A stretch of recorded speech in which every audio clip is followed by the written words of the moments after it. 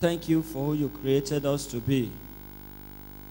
Thank you for your word that you're about speaking to us this moment. Lord, we cover our hearts with the blood of Jesus.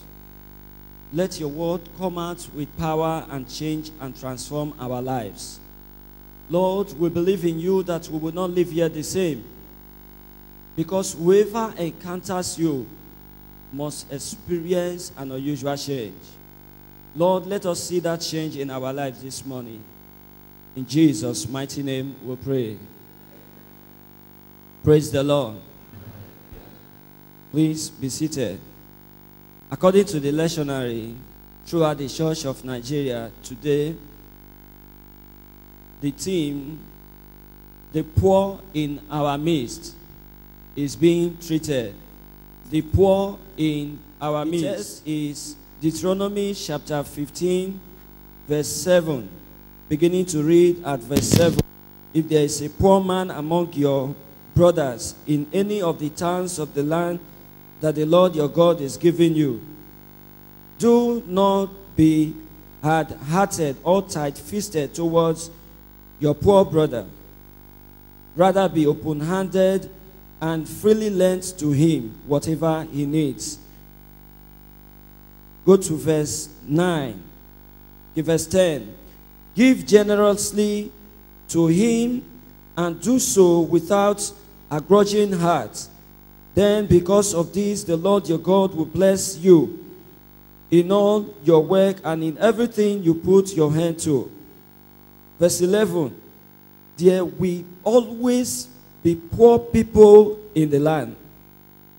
There will always be poor people in the land.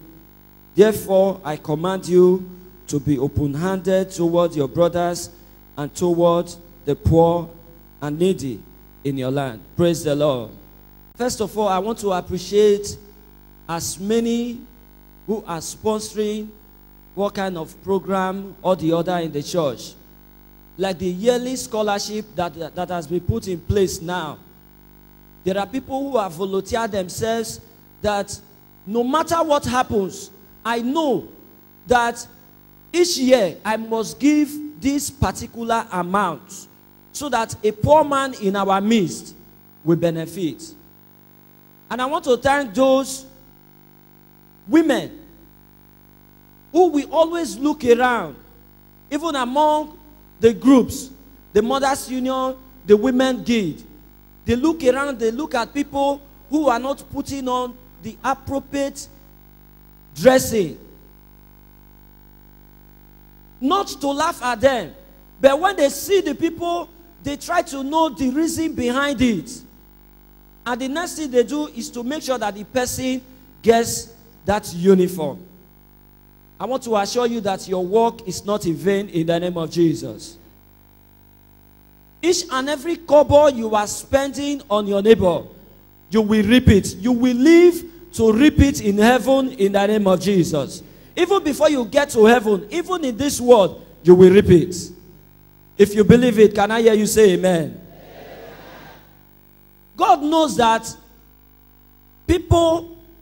some people in the world will be poor. Even in the land flowing with milk and honey, God said there will be people, there will always be poor people in that land. Ask me why. Because some people will be born blind, some will be lame, some will be deaf. Remember that man. The disciples asked Jesus, say, Jesus, who sinned that this man be born blind? Jesus told him, he said, not the father, nor the mother sinned, but that the work of God might be made manifest in him. So there are people that will be born blind. There are people who will be crippled. So God made advanced preparation for these people, even in the land flowing with milk and honey. And God said, in this land you are going, I know everything is going to be easy for you, but it's going to be hard for some people. So as you enter that land, make sure you redistribute the milk and honey in the land. Praise the Lord. We normally say all fingers are not equal. Even in the house of God, it is like that too. survivor in the world will only be for the strong alone if we don't redistribute the resources we have in nature. The problem we have in this world is not because the earth is not able to support the humans, the human beings in the world and the animals in the world. The world is not overpopulated. Nigeria is not there is no country in this world that is overpopulated. It's a lie that Nigeria is overpopulated. The world is not overpopulated. The problem we have is selfishness and greed. The ability to distribute the resources provided by nature is our problem. Remember, when God created the world, He created man so that man will never die. Just imagine everybody living right from the time of Adam and Eve. That was the original plan of God of creation. But today, people are living 80 years, 100 years, 120, 30 years, 40. Yet, the resources in the world are not enough for us. Because the weight of the nation, the weight of the world is in the hands of many wrong people. The weight of the nation, even in Nigeria here, is in the hands of many wrong people. I mean, wrong hands. When you talk about the poor, you may ask yourself, who is a poor man? Who is a poor man? The poor we are referring to here, that God is talking about, is not somebody who have 2 hands and 2 legs, who can see, who is able-bodied, but refuse deliberately to walk. The poor man God is talking about here is not somebody who either deliberately or unintentionally donated his wealth somewhere and is enjoying the wealth driving an aeroplane. But in the world, in the physical world, he has no bicycle. That is not the poor man we are talking about. The poor man God is talking about here are the lame, are the crippled. They are the people who cannot see. They are the people who are sick. They are refugees. Even the rich who are not able to enjoy their properties because of war. These are the poor God is referring to here. The old people who cannot walk again. The widows, the orphans, who nature have displaced. I want to let you know that the world is very hard for so many people today. The problem we have in this worry is that the rich is less than 0.5% of the total population in this worry. So what the people are doing, they are just struggling to measure up. Everybody wants to be like the rich. The weight is in the hands of very few people. And unfortunately, many of them are misusing the words. Many of them are abusing the words. Many of them, when they see a beggar on the way, they see them as debts that's supposed to be swept away. Praise the Lord. In the early church, the Bible made us to understand that there was no needy person in the church. Because people were willing to give. And because of that, the church was growing at an alarming rate. The church was growing. And in Romans chapter 12 verse 13, the Bible makes us to understand that we should share with God's people who are in need. Practice hospitality. How many of us are doing this today? The fact that you have work, you can work, doesn't mean you achieve the position you are today by your own strength. If go and ask midwives, people who have experience, people who have delivered women in labor, they will tell you that even there are children they give birth to, and in the children on the bodies of the children, you see ropes they use in tying the children.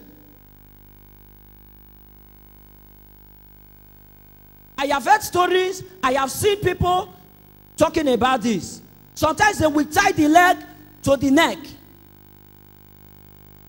But God, in his infinite mercy, despite the fight in the womb, he allowed you to come out alive and well. How powerful were you when you were in your mother's womb? When you were just 6 months, 5 months, 2 days, how powerful were you? If the enemy can enter a woman's womb and tie the baby, how possible would it have been to remove one leg, or remove one hand, or remove the 2 eyes? So the baby in the womb is not 100% secure. But because of God, by the mercies of God, we came out well. Today we are able to walk. Today we are able to make money. That is why the Bible says it is God who gives you the power to make wealth. If you are not in a position like that, why can't you make somebody who is in that kind of position? Somebody who is crawling on the ground but has no wheelchair. When we come to church like this, you ask your brother how his son, they tell you everything is fine. It's a lie. Everything is not fine. If you continue to ask them, why is your mood like this? If everything is fine, why didn't you come to church last week? If you ask them with love, they will open up to you. And you will know that everything at home is not fine. I want to let you know there are people who choose to die with their problems because of past experiences. Don't wait for them to beg you first.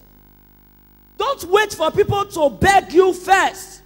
Because some people have faced so much embarrassment in terms of begging, in trying to make a living sometime in the past. And they don't want history to repeat itself again.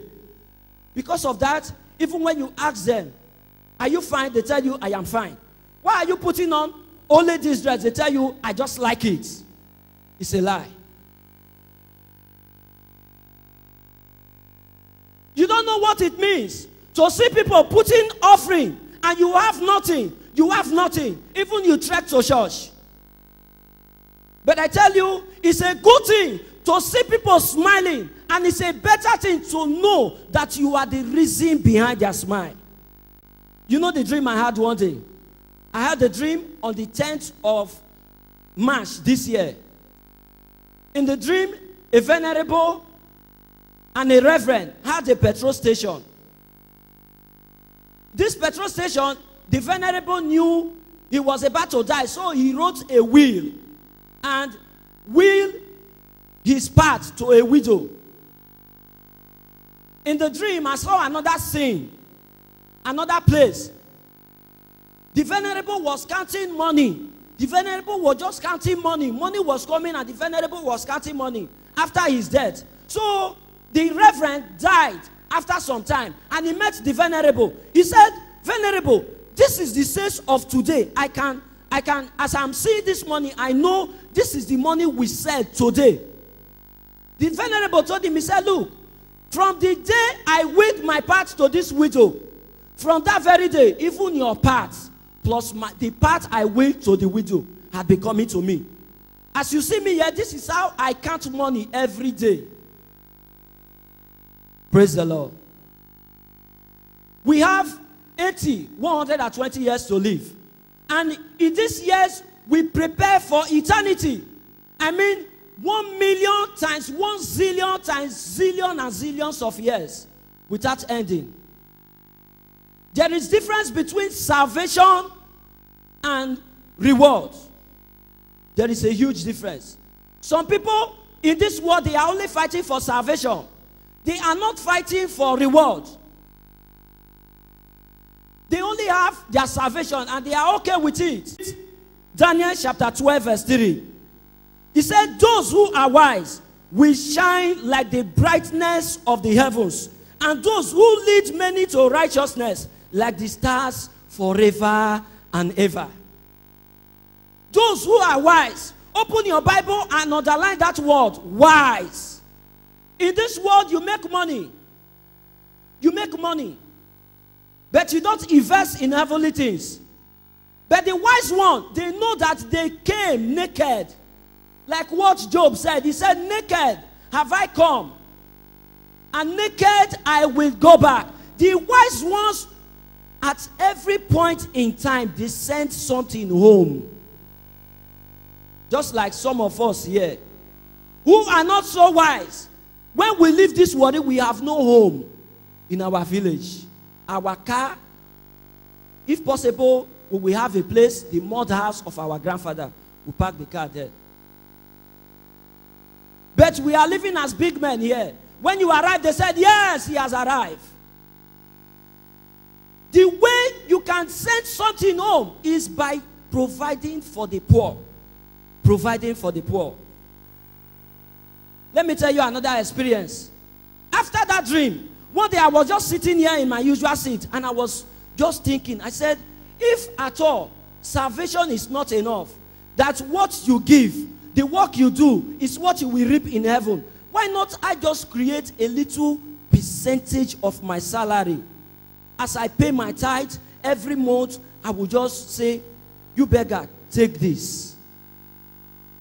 I'll pick up my Bible. I was trying to do some mathematics.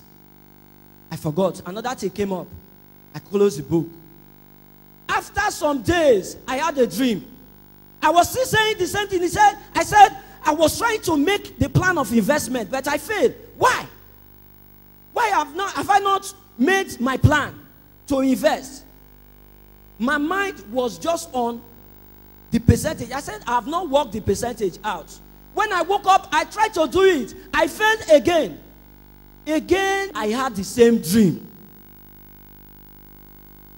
You can resolve today. There is no way you lead people to Christ and God will allow your house to be empty in heaven. You will get there. You will get there. You will get there. Heaven, you will get there. But what I am saying, before you get there, prepare something ahead. Prepare something. We heard that Yakubu, who had been to heaven, he told us beautiful stories about heaven. But when he entered it, he said some people are living in a hall because they never worked for God. Even children who were aborted, they had salvation, but they had no reward because they never lived their life to work for Christ. So they are living in a very beautiful garden.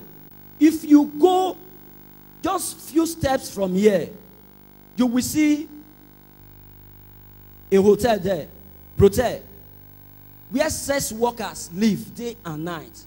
Take your Bible, quote the whole scriptures. Only one word they will tell you. They will tell you, if I leave this job, will you give me job? People are selling their soul. People are getting frustrated day and night and giving up in life because there is no help. There is no help. We preach the word of God, but many times we don't back it up with giving. If you must be a good preacher in this end time, if you must be a good preacher of the word of God, you must back it up with giving. Far gone are the days when you just go, you say, Jesus loves you. Just give your life to Christ. Everything will be okay. And the person will say, yes, let me try this God. Far gone are those days.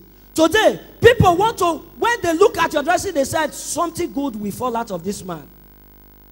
If I tell him I have not eaten, I don't have clothes, he will do something. But when you fail to do something, they said, he's talking about love. But he can't even show a little jot of the love he is preaching. There was a woman who repented in All Saints Church in Ole. This woman was an Igbe woman. But when she gave her testimony, the day she repented, she said when she was sick, the Igbe people abandoned her.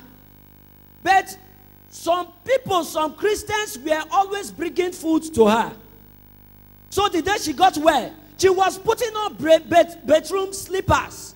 She came to church. If you look at her dressing alone, you will say, this person is the poor we are talking about. She said, where the food was coming from, I am going there now. She must have heard people preaching about Christ, but she never gave her life to Christ. But when her need was met, she had no option to give her life to Christ. Praise the Lord. I want to tell you that Xmas is at hand. Before you plan so big, remember the poor. Boys and girls, before you buy knockout and start shooting back, remember the poor. Remember that somebody is looking for 20 naira to buy ice fish. Some people, they spend 20,000 naira in shooting knockouts. Meanwhile, some people are just saying, if I can just get this 20 naira, I will be okay. How are you living? I tell you that your work will not be in vain. Sow into the lives of the poor. If you see yourself as a poor man, you will not be able to give. But if you cannot give 5 naira from the 1,000 you have today, even if God bless you, you will not be able to give 1,000 naira from 1 million. So giving is a lifestyle. Let us rise up. Before you leave this world, you must make sure you provide a wheelchair for somebody. You must make sure you provide a hearing aid for somebody. You must provide crutches for somebody. You must provide employment for somebody. You must provide clothing for somebody. Just close your eyes and tell God something this moment. Just tell God something about the word you have heard. Just tell God something that God, even the little I have now, I want to be giving. I want to be giving to your people. I want to give. I want to give. Even as I expect the blessings, I want to give. I want to be a giver. I am not a beggar. I am a giver. Even from the little I am having now, I want to be giving. In Jesus' name we pray. Even this moment, Lord, we pray that you will change us. From this moment, we will have a percentage, even from the little we have, monthly, daily, yearly, that we will give to the poor. We want to draw people close to you. Lord, help us to preach even with giving. Lord, we want to live fulfilled lives. We don't just want to live successful lives in this world, but we want our soul to find fulfillment in our living. We want to live in the lives of others even when we are gone. Lord, help us this day. Let no devil take this word from our hearts. In Jesus' mighty name we pray.